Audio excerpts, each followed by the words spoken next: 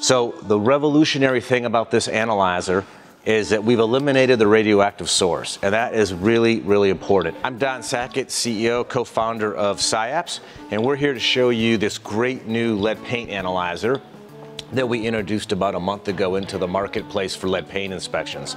The device now has its HUD PCS. It's a great PCS. It's been published at the federal action level of 1.0 milligram per square centimeter, 0.5 for New York City, and 0.7 for state of Maryland, LA County, a few other places that operate at the 0.7 milligram action level. So the revolutionary thing about this analyzer is that we've eliminated the radioactive source, and that is really, really important because that means you don't have any of the radiation licensing headaches and costs that many of you have been dealing with for decades. You never have to replace a source, so you have much lower operating costs. In fact, the X-ray tube that's in this device, we give it a 5-year warranty, so over 5 years you'll never have a replacement cost for that source. And you can travel with it easily because it's no radioactive materials, it's a simple registration process, and also the device never gets slower. It starts fast. In fact, if you review our PCS, it's the fastest analyzer for lead paint on the market. So it starts fast and it stays fast. You never lose speed because there's nothing in there decaying away. And what I like about it too is when the device is not in use, just take your everyday Geiger counter, there's no radiation at all. There's no X-rays coming out when the device is not in use, as you can tell. So think about that and compare that to your isotope-based analyzer.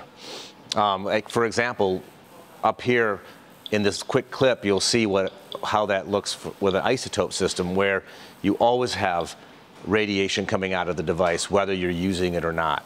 So first of all, the X-ray tube unit, when it's not on, when you're not actually testing, it's not creating any radiation. This is a standard Geiger counter. You can put it all around here. You know, you hear that clicking like that? That's just background radiation, a click every couple of seconds.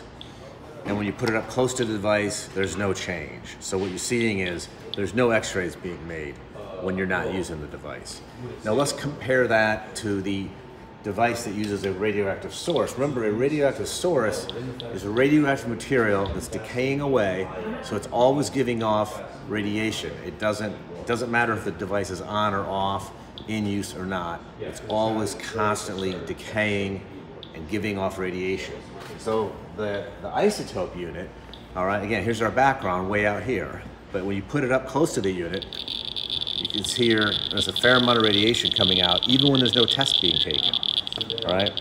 There's more on the sides, there's a little more on the bottom, but that again, this device is not being operated, that's just how it is all the time.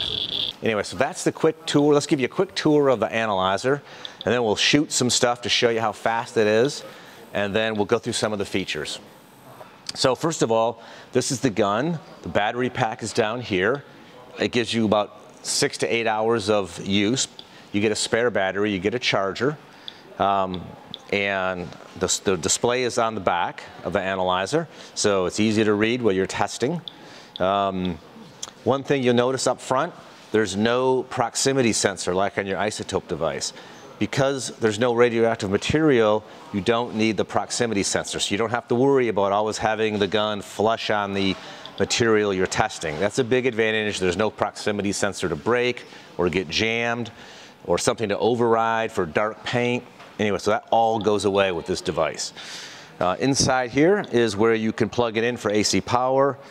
You can download the data through a USB. It's also got Wi-Fi, it's got Bluetooth, and we even have a cloud feature if you're interested in that, where you can pull the data in real time off any device anywhere in the world.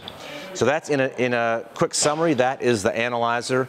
So let's take you through the operation of the device as the PCS describes. First of all, when you turn it on, the first thing you do from a cold power up is you put this little clip on the front and you press calibrate. And what that's doing is that's calibrating the detector energy scale and the X-ray tube internally. That takes about 15 seconds, and when it's done, as you'll see, it just says pass calibration and you're good to start testing. So there, calibration has been successfully completed. So you do that. And then the next step is to do your PCS calibration check. So we include a little test block. It's got the NIST 1.0 standard, which is what you calibrate to, or check your calibration to, and it's got a blank if you need the blank, and it's on a block of wood. So when you do that, you just put it on that NIST sample, and you pull the trigger, and it does its test. And it's about a 10-second test. And then you see it comes in at 1.1. According to the PCS, as long as the device comes in between 0.8 and 1.2, it's a pass. So as you can see there, it's a cal pass. So now those two steps, you shoot this, you check that, and now you're good to start testing for lead. So let's look at a couple of different lead levels. First of all, the device is set up at a classification level of 1.0, which is the federal standard. So let's just take a 0.3, about a 0.3 level nit. You know what? Let's start on the high end to show you how fast this device is on a positive. So let's start with the highest lead sample we can get in a standard, the 3.5 or so. So you see in less than a second, it gives you a positive. Let's do that again. Less than a second, it gives you a positive on a high lead. Now that's 3.5. Let's try the 1.6. Shoot that. Less than a second, again, a positive on the 1.6 versus the 1.0 federal action level. Let's do that again, about 1 second test. And you'll remember with an X-ray tube technology that test will always be 1 second. It'll never get slower with the X-ray tube. That's the beauty of getting rid of that isotope. All right, so let's go to something that's around 0.7. This will take a little longer because you have to make sure it's statistically less than the 1.0 value with a 95% confidence. So we'll shoot this other standard that's about 0.7, 1, 2, 3. So this is about a 3-second test. You get your negative, as you can see right there. All right, let's do it again. 1001, 1002, 1003. You get your negative. So that's about a 3-second test if you have something that's below the action level but close to it. All right, and then same thing. Here's a 0.3. Let's shoot that a couple of times. All right, let's see, it comes up 0.3 right away. It takes, again, about 2 to 3 seconds to give you that negative. Do it again. 1001, 1002. So you get your negative about 3 seconds. All right, so that's how the operation works at the federal level. Now, like I mentioned before, this device has a PCS at 0.5 and also 0.7. It also, for any of those action levels and any of those PCSs on this device, there's no inconclusive range, there's no inconclusive tests at all. So that's another real advantage. You can test in New York City at the 0.5 level, and you will never have an inconclusive test to worry about. And there's never a substrate correction. So let's show you how, now let's say we're in New York City. We tap the menu, because it's an Android-based system.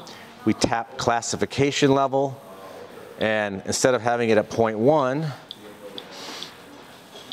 let's drop that to 0.5. Check. So now we're at a classification level of 0.5. And let's go back and let's shoot some stuff. So now let's shoot a 0.7. This is positive, but just a little bit above the 0.5 classification or action level. All right, shoot that again, couple of seconds, and you got your positive and you're done. All right. If you're leaving higher, you're up around 1.6, you say you're back to those really fast tests, about 1 second. All right. See how fast that was. Pull the trigger. Done after less than a second. And then for a negative, let's shoot the 0.3, because this is pretty close to 0.5. This should be about a 3 or 4 second test to get a negative. All right. So there you go, about 3.5 seconds. Let's do that again. 1001, 1002, 1003, and then get a negative. So there you go. So there's your negative versus the 0.5 action level. So that's how the device works. As you see, it's really fast on positives. It takes a few extra seconds on negatives to really be sure about those negatives. And the best thing is, without the radiation source, you'll never, ever get slower. You'll never have a source to replace. And you won't have that $3,000 or $4,000 cost you've been paying every year and a half to resource your device. All that goes away with this analyzer. So you're totally covered for at least 5 years. A few other features to talk about. before we get into the some of the data entry and the reporting. First of all, you see this. There's this opening down here is a camera. There's actually two cameras in this device. There's an internal camera that allows you to see the sample. Now that may not be really important in lead paint testing because you're not looking at really small areas, but it's there if you need it. This is called a macro camera. It's like what's in your cell phone. You can take a picture with this camera just like your cell phone, and you can store that picture with your tests. So for example, if you want to document a paint condition or some deteriorating paint or something about the area you're testing, you can take a picture and you can save that with the reading. This will also read QR codes and barcodes. If for some reason you want to use barcodes to identify materials, you can generate barcodes. This will read them for you. So that's how the camera works. Again, a great feature on this device.